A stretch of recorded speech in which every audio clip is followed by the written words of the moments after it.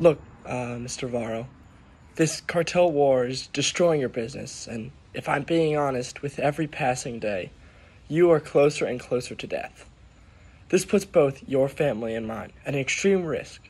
So, we need a new revenue stream to launder your money.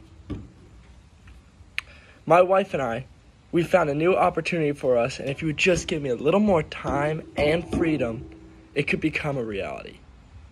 If you could only give me another 2 months, I could set up and run a new casino in New Orleans that would allow us to launder your money year-round, and not just during the summer months of the Ozarks.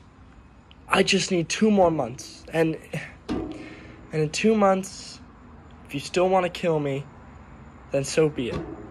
Just please, don't hurt my family.